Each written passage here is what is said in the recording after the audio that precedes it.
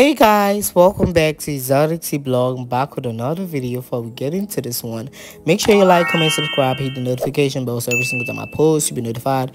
If you're new to the channel, please subscribe, return the subscribers, y'all keep doing shit for me, and quickly tap the link in description and also comment section to join our membership. I'll be posting exclusive for only top fans. So if you want to be part of that top fan, tap the link and join. Do not miss out. Let's get into today's tea. Staying up with the queen of rap, Nicki Minaj.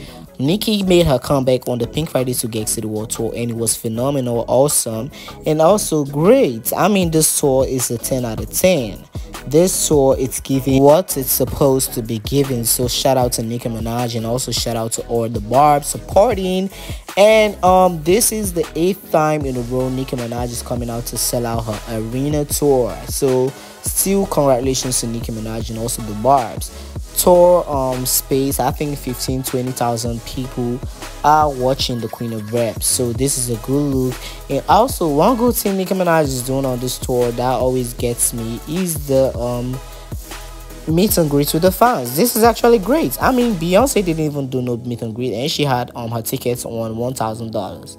I mean, Nicki be doing the most. So congratulations to Nicki Minaj, and I'm loving this whole look for the Queen of Rap. I see why the Beehive be upset that Nicki is always coming out to converse and also meet her fans, and Beyonce doesn't do that, but she always begs for money from them. So there's a big difference between the Queen of Rap and the alleged Queen of Music. No shade.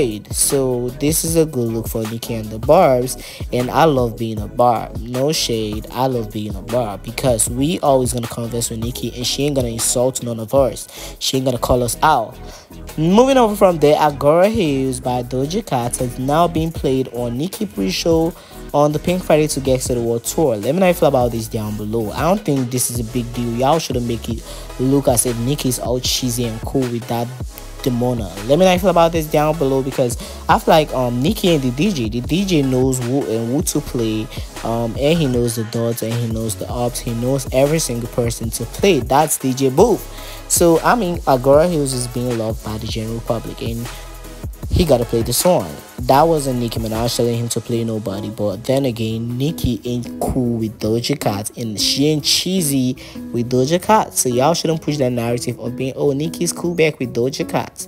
Moving over from there, moving over to the alleged Queen of Music, Beyonce. So the album is coming on the 29th of March, and fans are coming out to say this album is gonna flop.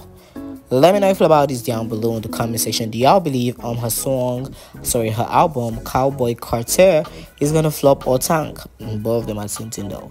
Let me know if you think the album is gonna flop or bop, because fans are coming out to speculate already that the album is gonna flop, and allegedly she has Megan on this album. So let me know if you feel about that down below too, because I mean Queen Bee, she's gonna get payola definitely, because her song Texas Hold'em is already getting multiple of payola. I don't see people listening to that song, so definitely Kamoto is gonna weasel some payola into this shit. Moving over from there now to the industrial plastic bag begging for Cardi B. She be begging her fans and also payola companies to help her go #1, as she keeps putting out so many versions of her song on iTunes. She did put out a new version, Bronx Drill Mix Clean, and also Bronx Drill Mix, and another Bronx Drill Mix instrumental, whatever. I think this is like her third studio album. No shade, because you be putting out all these different versions for your song to go top 10 on the Billboard Hot 100 charts, but I thought you said you was a global superstar.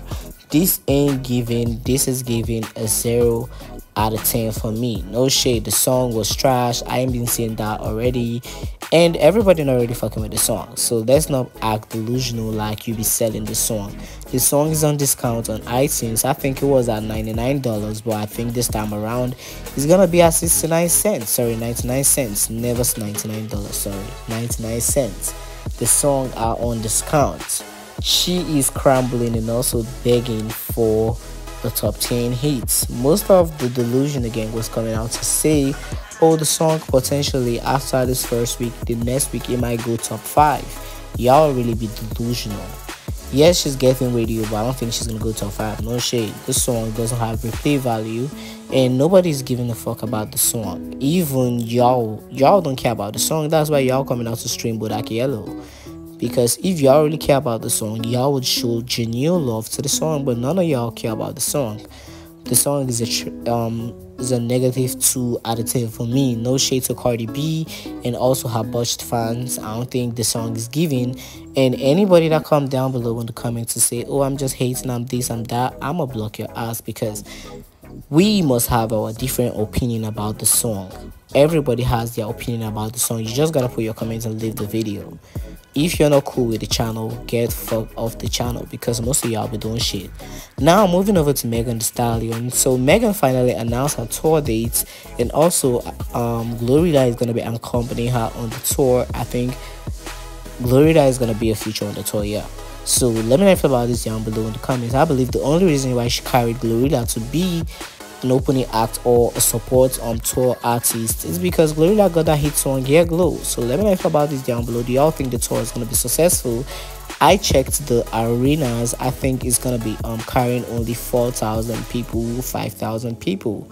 Let me know, do you think this is great for the Stallion, or do y'all think this is a flop? To me, I don't think this is great. Like, I thought she said she was gonna bring the summer to the fans. So you want to tell me that there are only 4,000 hotties or hot girls in the town?